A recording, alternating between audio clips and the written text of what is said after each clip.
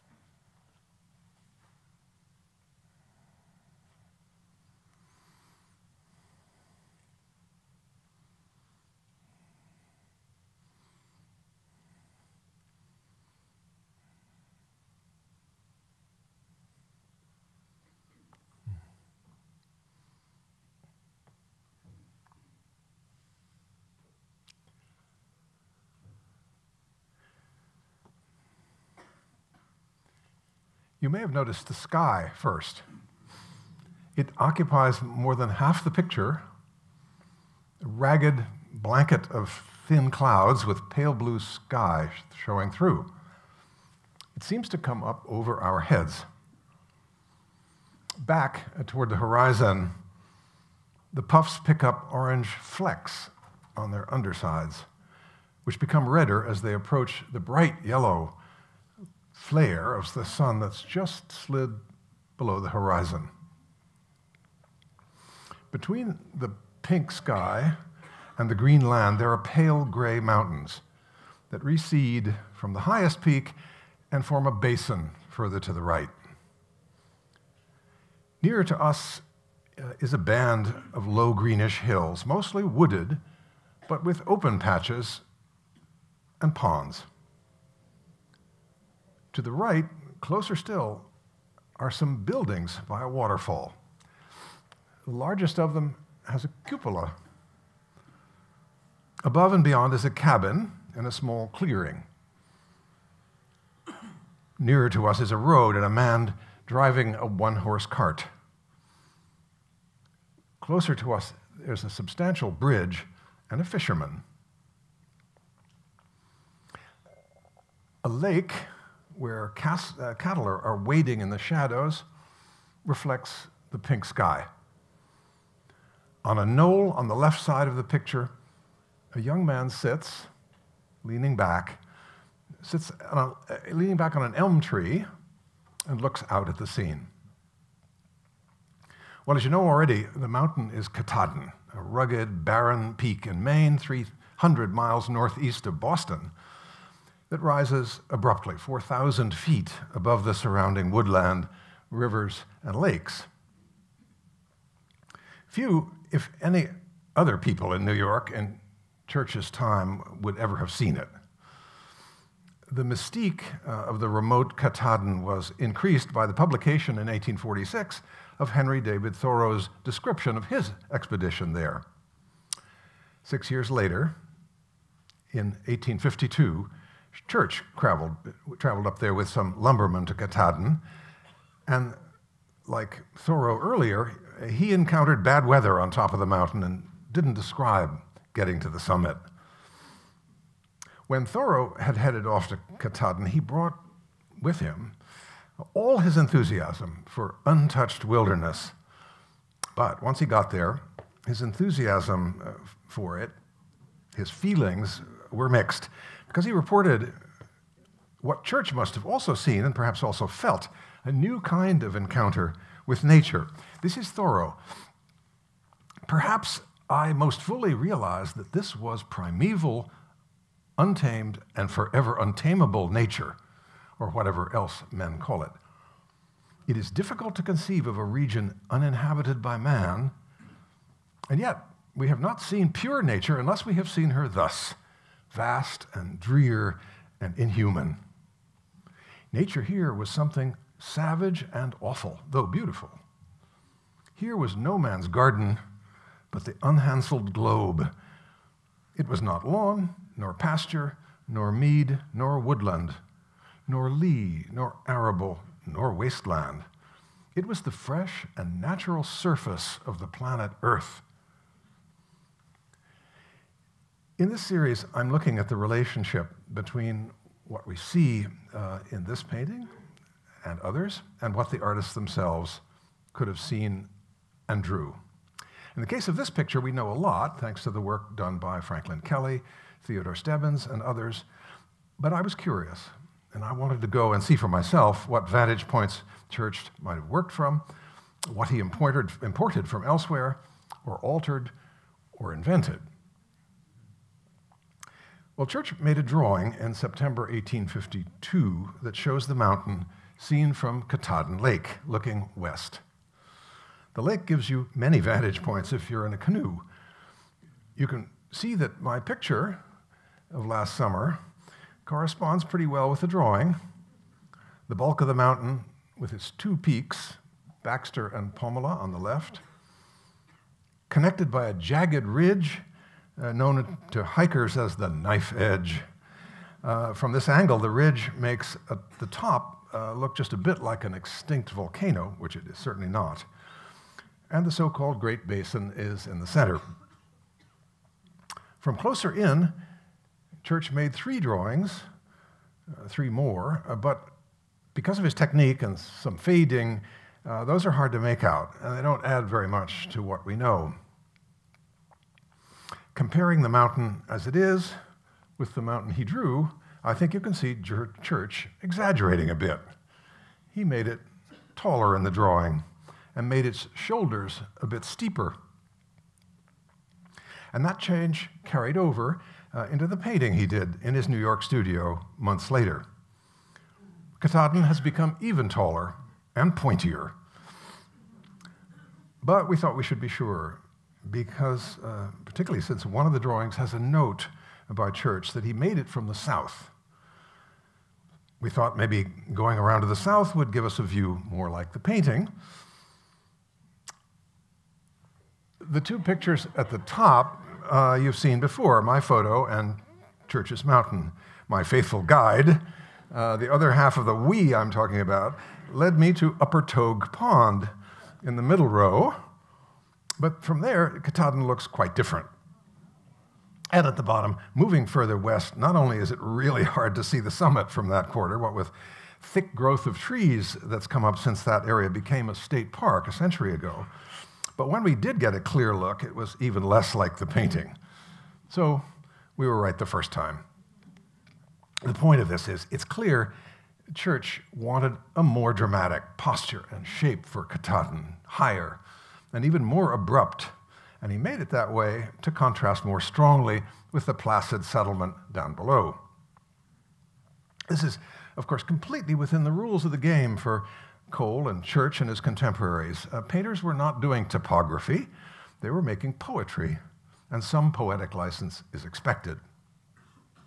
Now, whether Church actually witnessed this condition of sky at Katahdin or not, he painted a perfectly credible situation in late afternoon when stratocumulus clouds, which are puffy during the daytime, while the air warms up and expands upward, collapse into a flatter layer when the sun gets lower, and pick up pink light from the sun as it sends its rays through the thicker air. The wilderness Church paints around the mountains is true to actual conditions in these parts, stands of trees interrupted by those low patches that you see, swamps and tangles of blow-down trees. Well, you heard Thoreau describe this area as a region uninhabited by man, and vast and drear and inhuman, no man's garden. What was never there in reality was this lake with a settlement. Nor the mill, nor the good road, nor the cattle. In short, everything civilized. They are fictional. Church put them there. And to understand why he did that, we need to introduce Church and consider what he'd been doing. Frederic Church came from a wealthy Hartford family. He studied drawing and painting with local artists starting at 16, and he showed enough promise for his father to ask his friend Daniel Wadsworth, of the Wadsworth Athenaeum fame, a collector and a patron of Thomas Cole. He asked him to persuade Cole to take the boy on as a pupil. For 2 years, starting in 1844, Church worked under Cole in Catskill, New York, in Cole's house, called Cedar Grove and Studio. Cole did more than teach Church how to paint landscape. Cole was a poet, a Christian believer, and a well-read man. He'd produced an essay on American scenery that served as a kind of sermon as well as a manifesto. He was an advocate of what he called a higher kind of landscape, one with a moral function like history painting that could be inspiring as well as beautiful. Cole wrote that there is in the human mind an almost inseparable connection between the beautiful and the good, so that if we contemplate the one, the other seems present. Cole must have talked about these things with Church. Cole believed that American scenery has advantages over Europe. He wrote, "The most distinctive and perhaps most impressive characteristic of American scenery is its wildness. In civilized Europe, the primitive features of scenery have long been destroyed or modified. The extensive forests that once overshadowed a great part of it have been felled. Rugged mountains have been smoothed, and impetuous rivers turned from their courses to accommodate the tastes and necessities of a dense population." A month after coming to Cole, Church was outdrawing the subjects that Cole had made famous, like the Catskill Mountain House, perched on a ledge about 2,000 feet above the Hudson River Valley. Cole's painting is below, and Church's drawing above it. And Catskill Falls. Cole's painting at the left, and in the center, Church's drawing, where he made patient color notes, just as Cole himself had done 20 years earlier. Church began to make oil sketches and small finished paintings, like the one on the right, of various Catskill beauty spots, entirely in the Cole style. Church's debut back home in Hartford was a historical landscape of the type that Cole believed in. This is the 17th century expedition by an ambitious Puritan clergyman called Thomas Hooker and his congregation from Cambridge in the Massachusetts Bay Colony, all the way to Hartford, 100 miles through what a contemporary had called a hideous and trackless wilderness. They brought 160 cattle and the ailing Mrs. Hooker, who had to be carried on a litter. They're riding through a landscape that doesn't look all that hideous, and in actuality, they followed paths that had been used by natives for centuries. Never mind.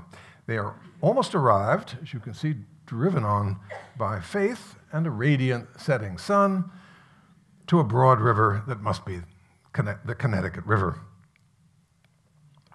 Church's work in the next few years shows him mastering Cole's Catskill imagery.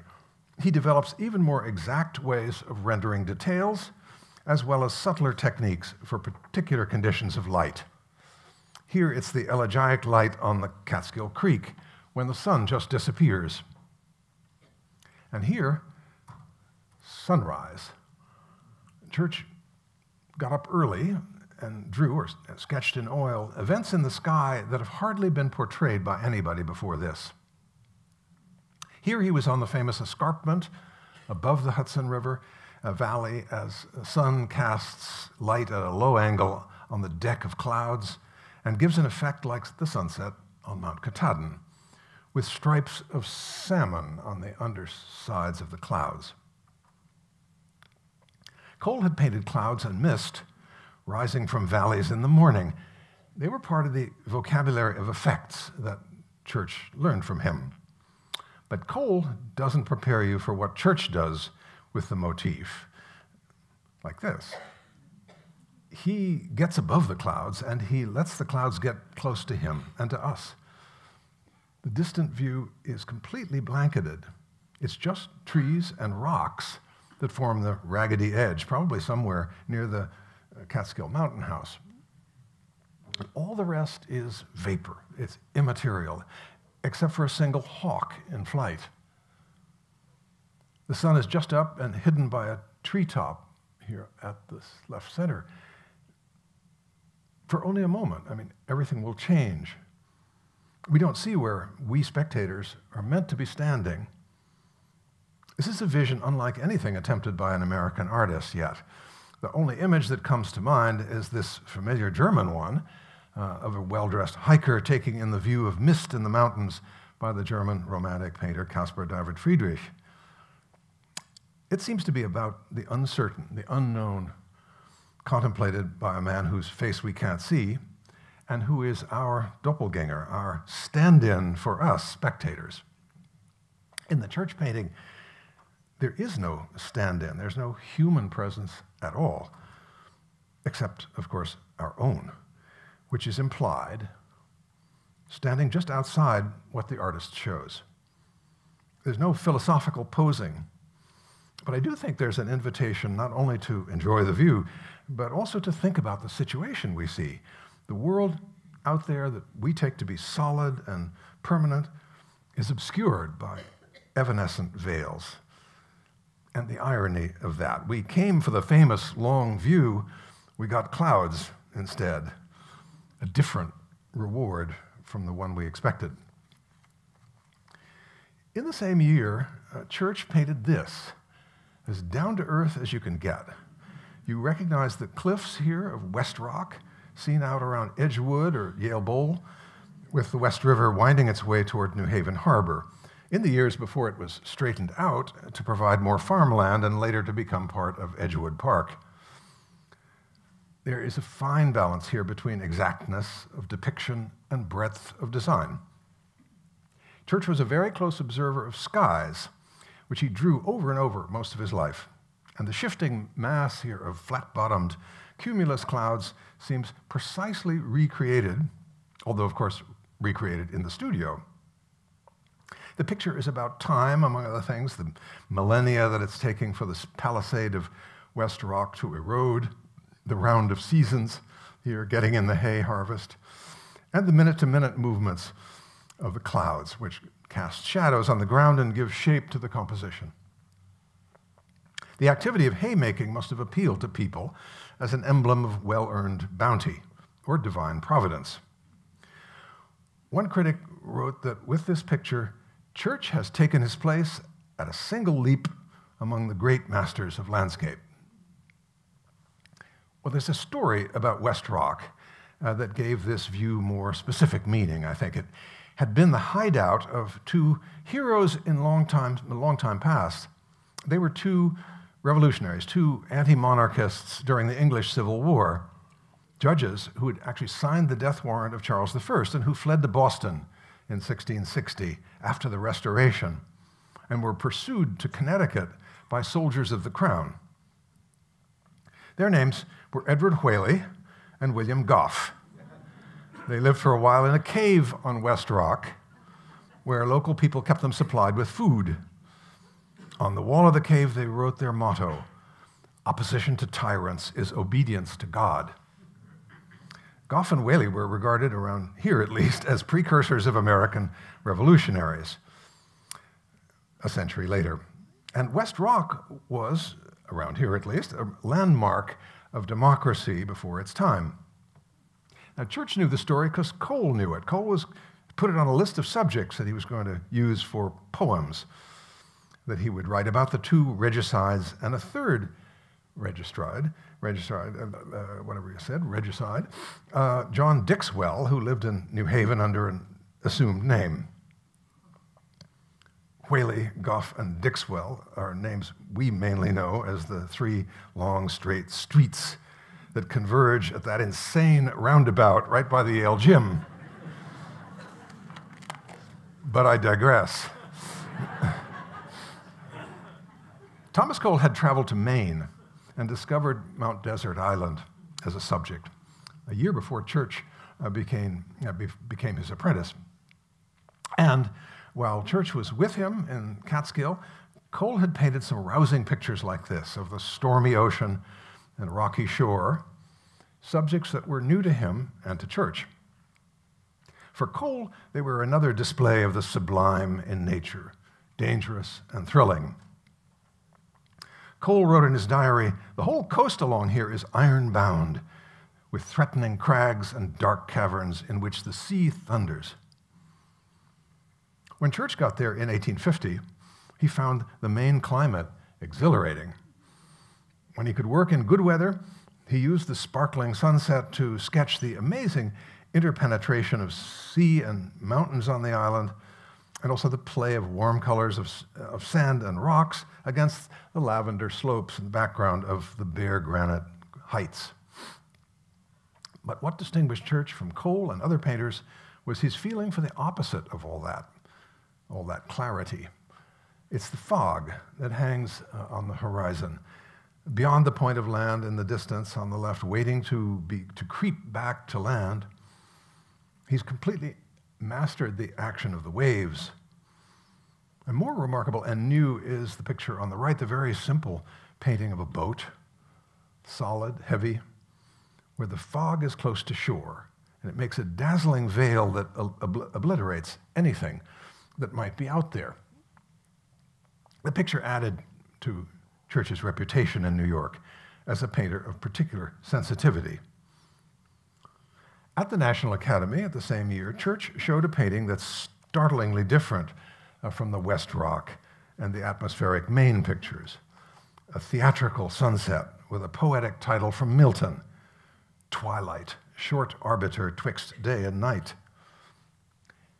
He evidently had two oil sketches on hand in the studio that he combined in this picture, taking the rock formation and the house from the one on the upper left, and the sunset over the mountains from the one below. The result was an imaginary place with a disturbingly real and vivid feeling. Maine is where Church first was inspired to pull out all the stops. This painting followed on the Twilight, and it has a radically simple composition. It's based on an oil sketch of a colorful sunset to which Church added rocks and a day beacon. It's the most complex and lurid and portentous sky yet, and it's an invitation to speculate about the potential symbolism. The waters out off of Mount Desert have many rocky shoals waiting to wreck ships, like the little one at the right on the horizon. Not all the shoals are visible, even in the daylight, so the beacon is there to warn them, those who can see it, that is. It's one of those cautionary metaphors about life and its hazards, seen and unseen, that Church looks for in nature or creates believably. This type of picture is not exactly allegory, but it's purposely suggestive. It's what Franklin Kelly calls a landscape of higher association.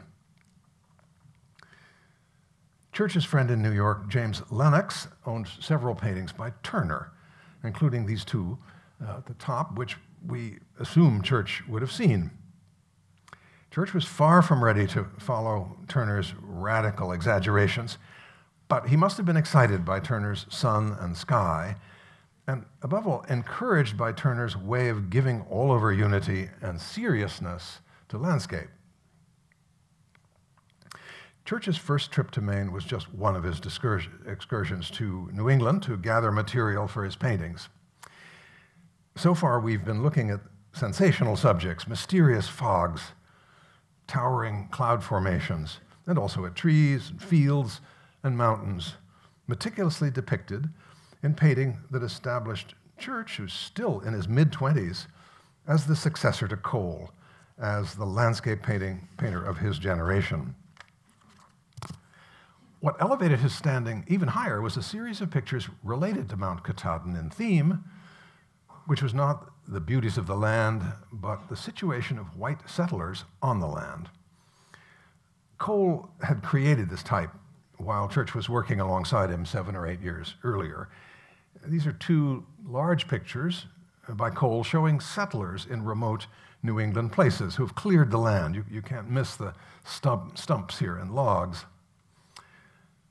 They made homes with their own hands and are now living in a state of happy self-sufficiency.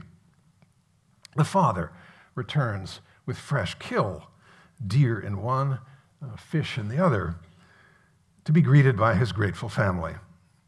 Their America, in this painting, is an earlier state of development, in its Arcadian or pastoral state. That's the term Cole gave it in his 5-part cycle called The Course of Empire. He gave it to the condition after the primitive, but before full civilization. After that, civilization goes way downhill. Here, the settlers' hard work and ingenuity are rewarded. While Church was in Cole's studio in the Catskill, trees were being felled for a railroad line. And Cole lamented bitterly at the price of progress and the rewards of greed. But neither Cole or Church had given up on the ideal of a life in balance with nature. Many of their clients made their money in railroads and commercial development, financial schemes to fund them. They favored a sunnier view of progress. And Cole gave it to them with an earnestness that looks naive to our skeptical eyes.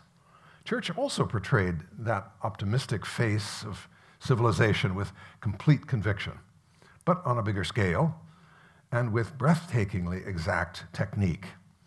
He did that, above all, in this panorama he compiled from various observations he made in his travels. We see green mountains with rocky outcrops, cultivated upland farms, a village with a steeple, a broad river fed by waterfalls, cattle on the sandbar, and on the sturdy bridge down below, a young woman playing with her dog. We've seen some of these things in Mount Katahdin. Near the falls is a mill. It's a pretty substantial little operation. It makes something, clearly. Like the little building with the cupola in Mount Katahdin, it signals development beyond agriculture. The picture's large, and the image is both comprehensive and carefully detailed. This combination of landscape painting would soon make Church the painter of American scenery, not just a more North American scenery. One of the discoveries of the past 35 years has been the influence in this country of Alexander von Humboldt, the German naturalist and master of all sciences, and author of Cosmos, which came out in English a decade before. Humboldt called for landscape paintings that were like written descriptions, showing what he called the natural world in all its rich variety of forms, capable of linking together the outward and inward world. Paintings, he said, needed both a mass and variety of distinct impressions recorded in notes and drawings, as well as imagination. That way they could constitute what he called heroic landscape painting, where intellect brings together facts from nature and the powers of art. It's generally agreed that Humboldt's ideas encouraged a church to practice the detailed kind of comprehensiveness that we start to see in New England scenery, this picture, and which is a great contribution to his, which is the great contribution of his large landscapes that are soon to come. Now here I'm drawing on ideas about artistic imagination and precise detail in a book published a couple of years ago by the Yale Press called Frederic, The Art and Science of Detail, by Jennifer Rabb, who teaches here at Yale in the History of Art department. There have been a lot of studies on Frederic. This one is the most stimulating and clarifying, and it's in print. Look back now at Katahdin. The church was attracted by the wild and remote character of the region. Nobody lived there. So what are these buildings doing in this picture? The cabin, the mill, the good road, the bridge, the man driving a buggy.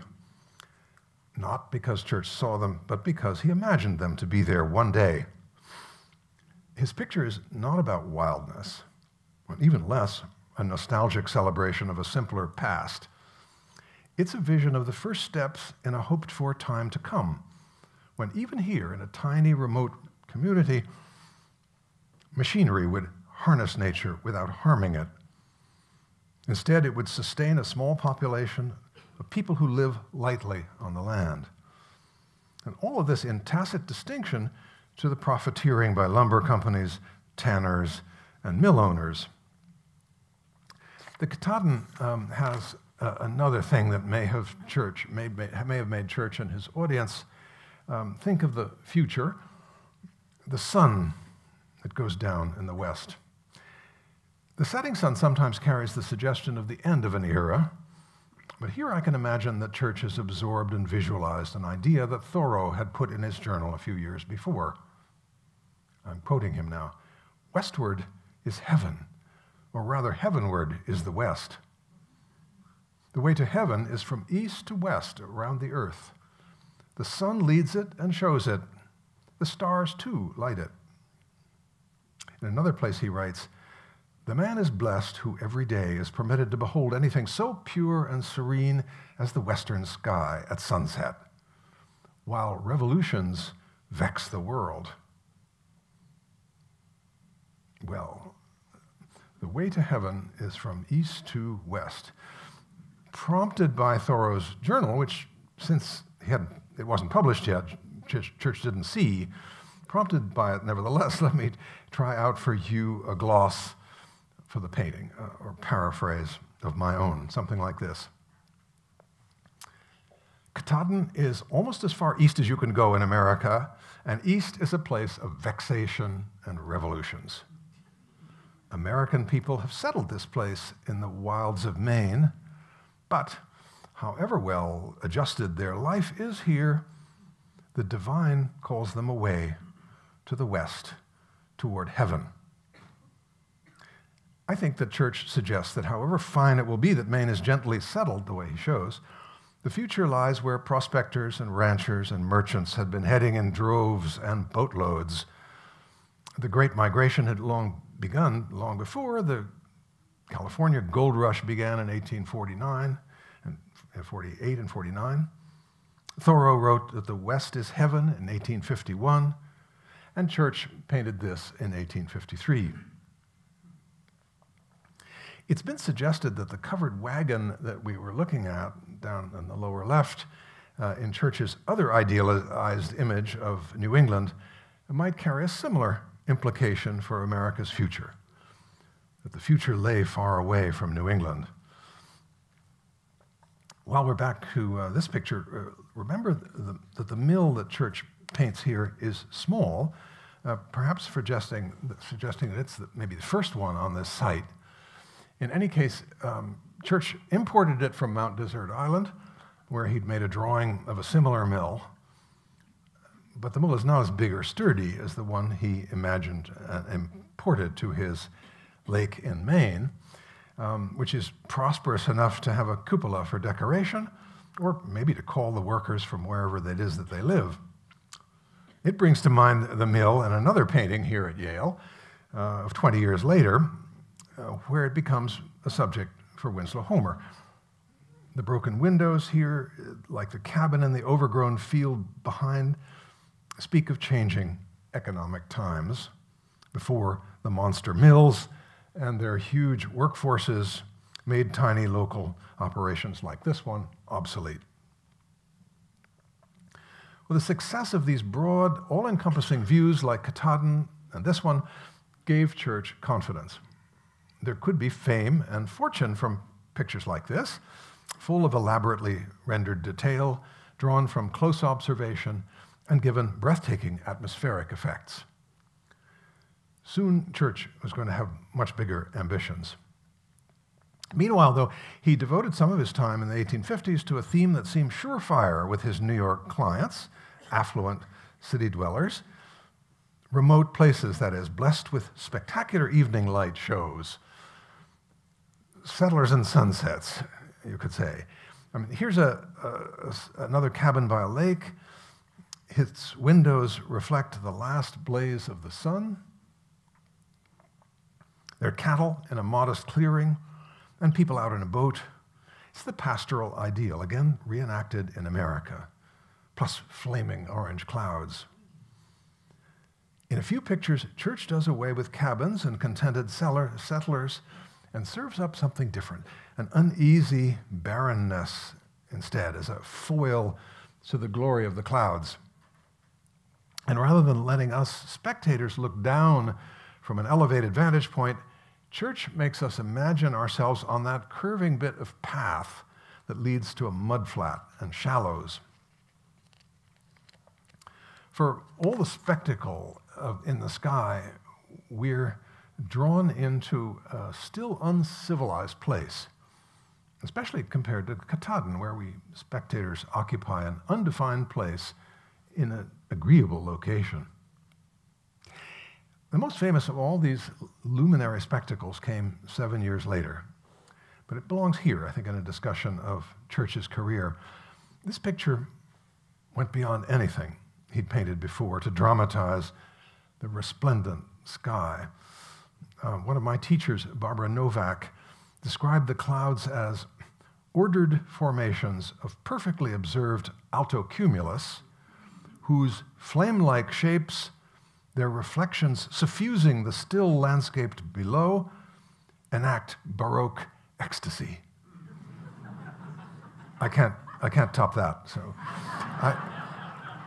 Church recreated the sensations, though, I think, of confronting primal nature with no trace of human habitation or presence. I think these are feelings of awe, beyond awe, unnerving doubts about what might come next. Some of this comes from not knowing where you are in this composition. There's no clue to where we might be standing, no topographical information from the picture to help. It's often suggested that Cole was prompted by his own forebodings about the state of the Union as the debate over slavery and states' rights was degenerating into hostility. In another lecture, I'll show you a painting by Gifford that may have been inspired by this one, and it also has been connected to what some historians call the mood of the nation. More on that later. But one reason to suppose, it has been supposed, that this picture had a political reference is the image that appeared later, a year later, on the right, Church's own patriotic statement after the Confederate attack in April on Fort Sumter. Here he recycled sunset into a tattered Union flag, a summons to rally around. The picture was issued in a chromolithograph form as Our Banner in the Sky. Jennifer Rabb calls it the soundbite version of Twilight in the Wilderness. Church was even more ambitious than these pictures would lead you to suspect. In April 1858, after he had finished this picture, he left New York with a friend to spend 6 months in Bolivia and Ecuador, traveling by ship, riverboat, and mule. He was 26. He should have gone to Europe for a grand tour. Why the tropics of South America? Well, a little earlier I mentioned Humboldt and his book Cosmos. Stephen Jay Gould called Humboldt probably the world's most famous and influential intellectual. Among others, he influenced Charles Darwin and Louis Agassiz. He began as a geologist and developed into a botanist, a geographer, a cartographer, an all-around scientific humanist. He spent 5 years in South America and took the rest of his life to publish his findings in 34 volumes, illustrated. Cosmos was kind of synthesis in 5 volumes. It came out in 1852, and Church owned it and read it. Humboldt wrote that he wanted, and I'm quoting him now, to represent nature as one great whole, moved and animated by internal forces. For Humboldt, nature was what he called a harmony blending together all created things, however dissimilar in form and attributes. Humboldt had a comprehensive idea of the causation of things in nature. He took 2 points of view in his work, first looking at phenomena, purely objectively, and then, as he said, those things as a reflection of the images impressed by the senses upon the inner man, upon his ideas and feelings. Humboldt's thoroughness and his exactness of observation must have impressed Church. His description of a tropical world rising through grassy temperate zone all the way to snow and eternal ice at the top of an active volcano, this must have enthralled him. And Humboldt believed in painting. He aimed a question at European painters that Church took as a summons to himself. Are we not justified in hoping that landscape painting will flourish with a new and hitherto unknown brilliancy, said Humboldt, when artists of merit shall more frequently pass the narrow limits of the Mediterranean, and when they shall be enabled far in the interior of continents, in the humid mountain valleys of the tropical world, to seize with genuine freshness of a pure and youthful spirit on the true image of the various varied forms of nature. Church returned to New York in the fall with a great load of drawings and sketches, and he spent much of the following 2 years on large paintings of South American subjects. Just to pick one, this is a 6-foot-wide panorama of scenery put together out of many different observations, from the most breathtaking snow-covered volcanoes to the smallest birds and animals. All this a kind of catalog of natural wonders, made more wondrous for North Americans by the fact that in Ecuador, 4 seasons could exist simultaneously. Church could demonstrate Humboldt's ideas about ecosystems and the interdependency of altitude, geology, water, animals, and plants. Nobody in Church's audience had ever seen such a picture. It was easy to imagine this place as a New Eden.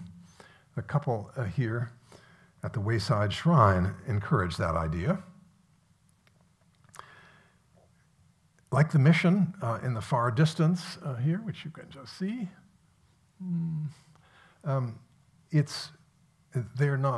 this couple are not yet spoiled.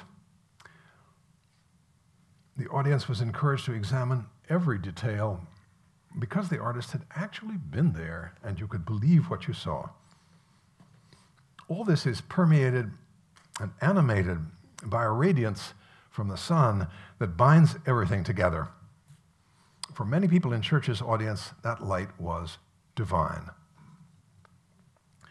The picture confirmed that Church was more than a painter of New England scenery. He was a man ready to go far afield and to work on a grand and even audacious scale. The following spring, Church traveled to the most famous natural wonder of the new nation, Niagara Falls, and he made drawings there.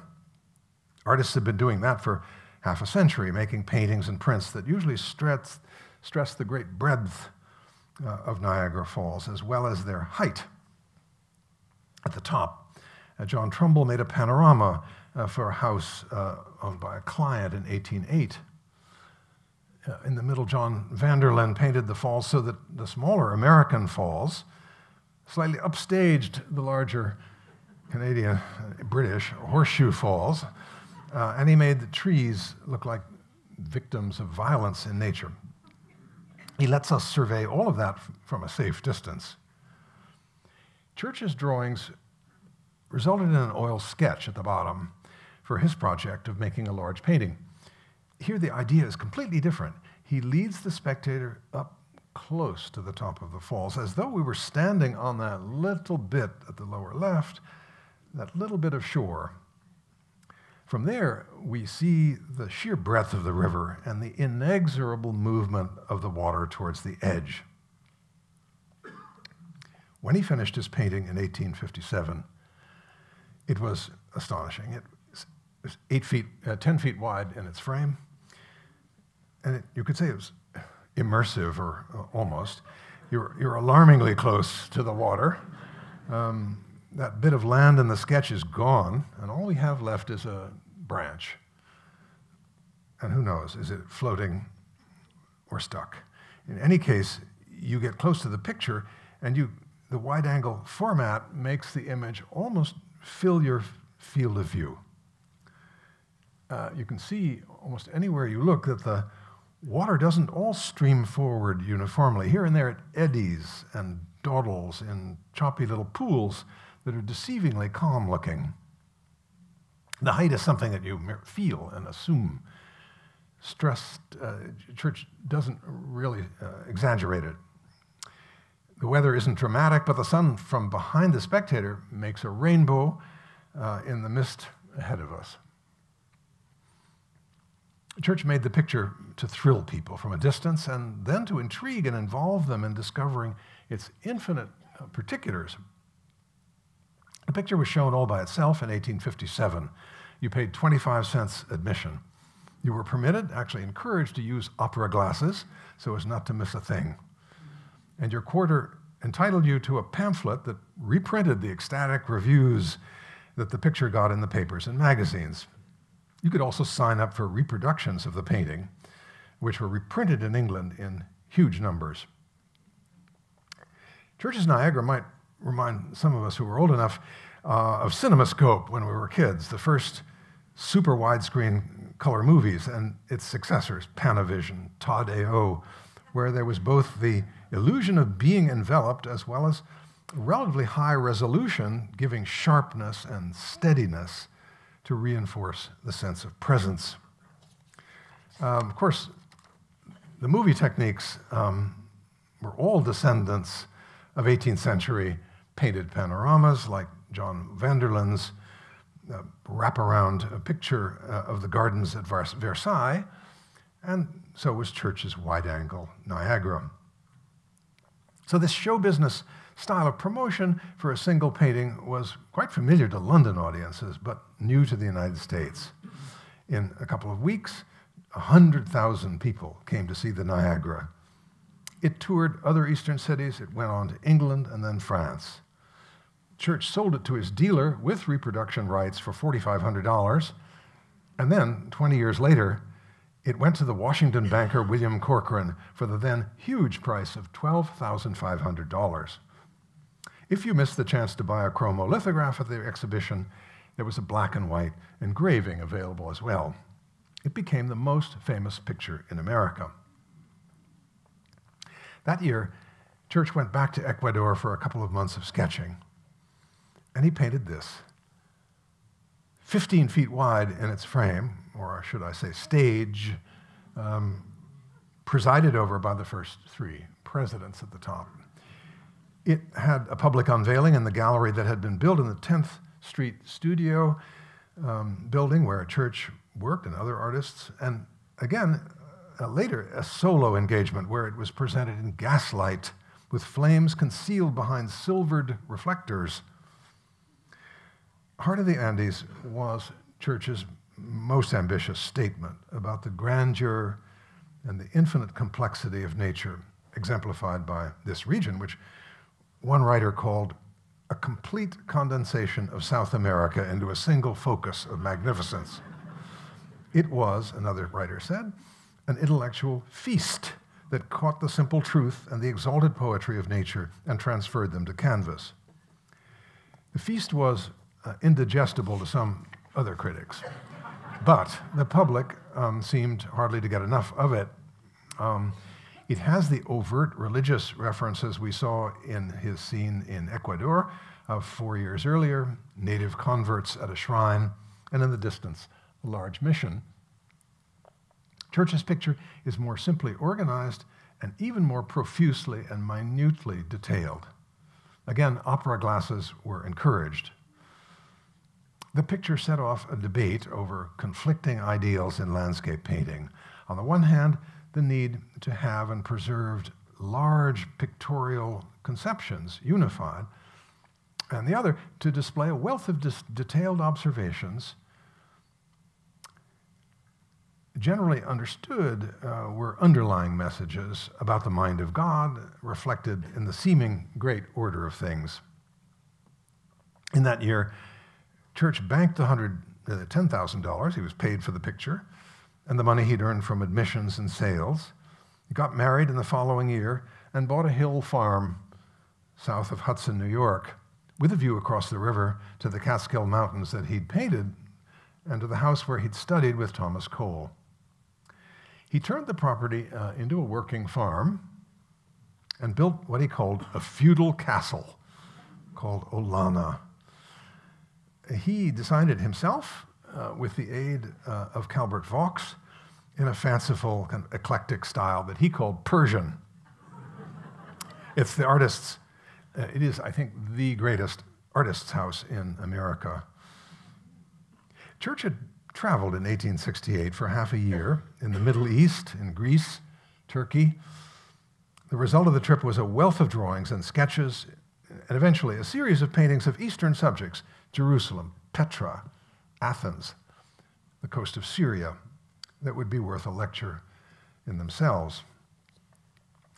Olana is open to the public. It has a collection of Church's drawings and sketches and other works, and you should go there without fail. Leave time for a visit across the river to Cole's house in Catskill. Both houses have excellent regular exhibitions. I need now to cut short Church's long career and his many travels. I'm going to show you just one more major work of the 1860s before coming back to Katahdin and Maine. After the exhibition of the Heart of the Andes ended, Church went off on a steamer from Boston to Newfoundland and Labrador and Greenland to witness another natural wonder that few people in his audience had ever seen: icebergs. It cannot have been easy for Church to imagine rivaling his own Niagara Falls or Heart of the Andes for showy novelty, but he managed to do that.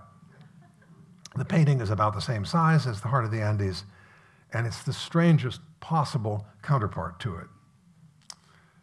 Again, we spectators are uncomfortably close, let's just say, than ever. On the ice, we were just steps away from the broken mast of a sailing ship whose voyage ended badly, ground to pieces, and all we can see of it, ironically, is the crow's nest, where we might imagine the lookout high above the deck searching in vain for a rescue. That's a detail that Church added 2 years later, before the painting went to England for exhibition. The New York public, before that, saw no trace of human life. There's science here, too. The boulder there, perched on and imprisoned in the ice, is a reminder that long ago the ice was part of a moving glacier that scoured the land, picked up rubble like this, and then broke off into the sea and melted. We have oil sketches that show how Church experimented with this composition. Where the boulder is, there was a ship. And you see how the size of the ship made the scale of the iceberg so much bigger. Before that, Cole had, and here, an earlier idea to have the ship in the middle, but he thought better of it and painted it out. In New York in 1861, you'd have seen no ship and no broken mast, just ice and water. There's knowledge here on display, also wonderment at the glistening surfaces. at the amazing turquoise of the ice seen through the water, and the electric blue of the glacial ice, which, because it absorbs the entire spectrum, except blue, it reflects blue. And the blue sometimes appears in stripes like this one on the left, where at some remote time, crevasses filled with water and froze. Church serves up knowledge together with quantities of a novel kind of sublime, to use the language of Romantic era.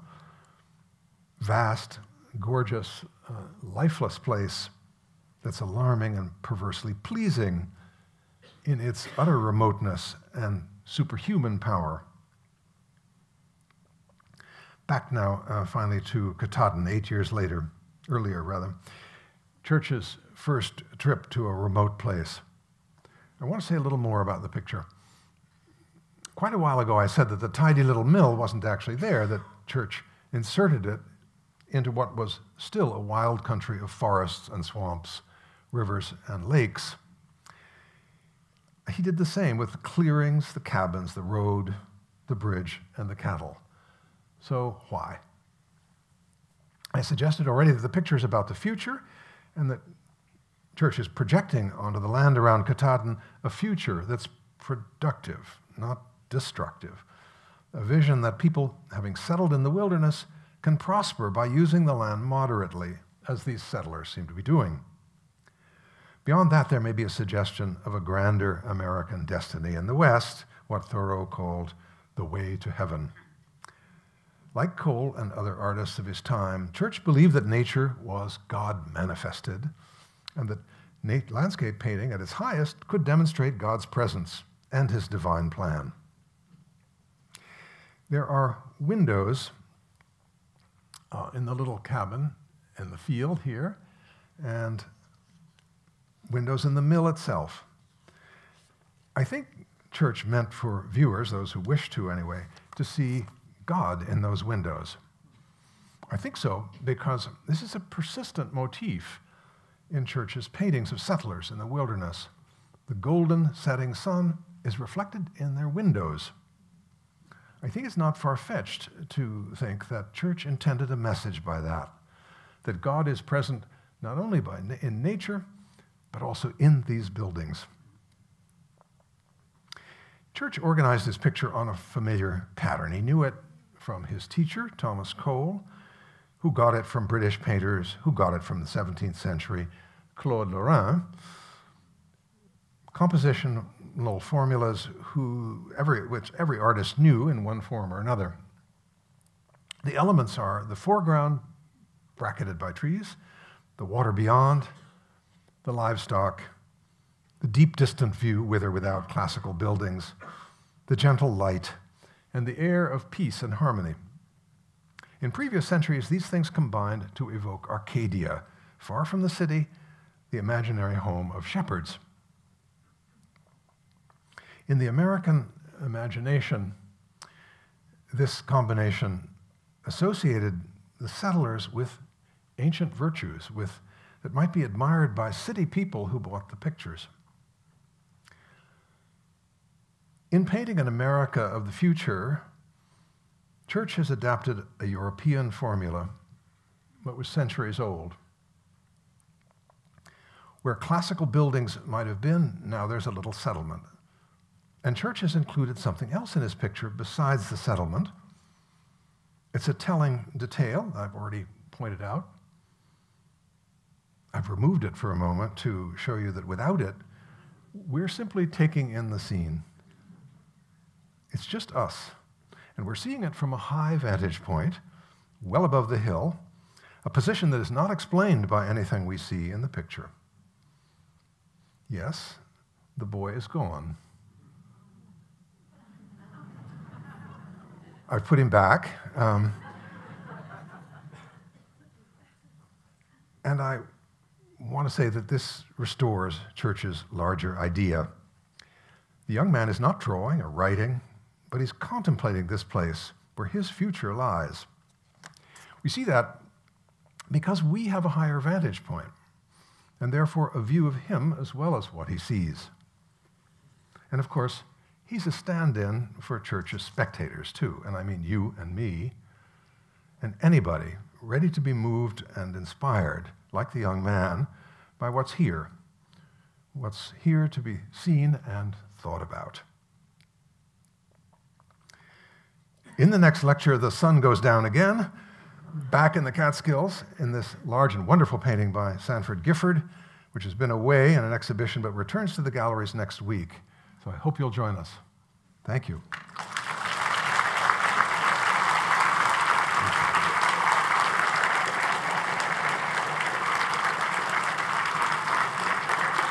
Thank you very much.